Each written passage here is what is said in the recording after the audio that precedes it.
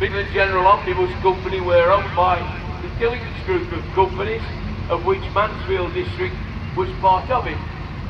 And if you look very, very carefully, you observant ones, you will see just here, where the conductor used to put his foot on to wind the number, you will see green paint, because originally it was the Mansfield District bus in green. The E4 was the service from Alfred to Brankfield via South Whitfield and Wessington. The E2 was Alfred to Matlock via Crichton Holloway. The E3 was the Alfred to Matlock via Wessington and on this road, and so on and so forth. But in its original clothes, it lives down at the Midland Railway Centre at Butterley, and Johnny's not going to change it. It's going to stay original. I just wish he'd take that Millman's jacket off, but come on, young man. The original Mr. Goldtop. Come on, Eddie, get yourself out. God bless you, John. Just listen to that. Well, we mentioned comma earlier on, didn't we?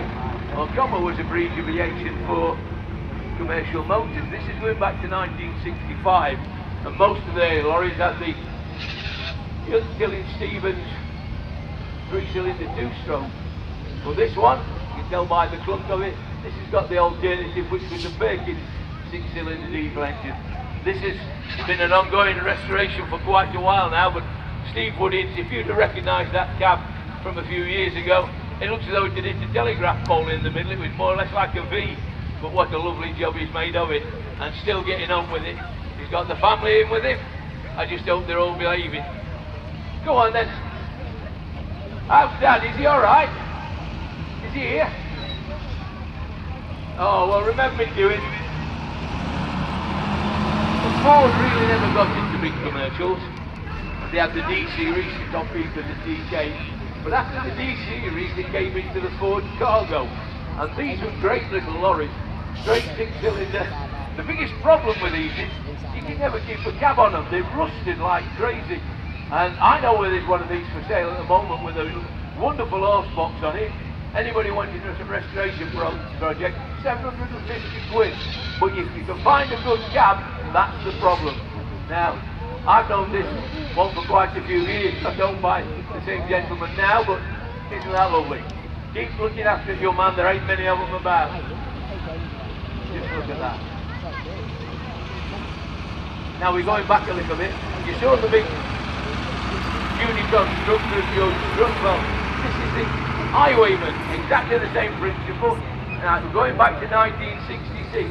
Now if you remember the second vehicle in the arena, the Volvo F86, we were still producing them, and you wonder why our lads didn't like them. No sleeper cab, no facilities, again used in 2s and 3s for heavy haulage. This one for breaking roadways at Shelford. But it's owned by my good mate Phil Ufton. Bless you, Phil.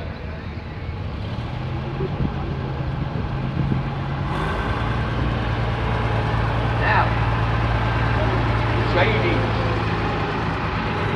Mercedes were very late coming into the commercial market in this country, because Mercedes always used to have the long bonneted lorries. And if you're watching your television programs, even today, in Saudi Arabia, Iraq and all those sorts of places, still loads of the bonneted Mercedes about.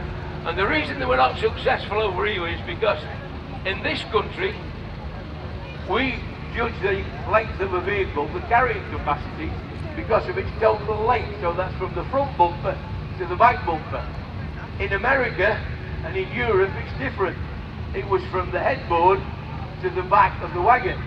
So therefore, in this country, if you've got a long bonnet, it was taking the space of about 4 pallets that you could have got extra on the back.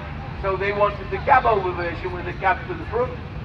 4 pallets is a lot every day of the week, but they eventually started to change, and now with the modern Actros and 1 or 2 others, still a beautiful lorry.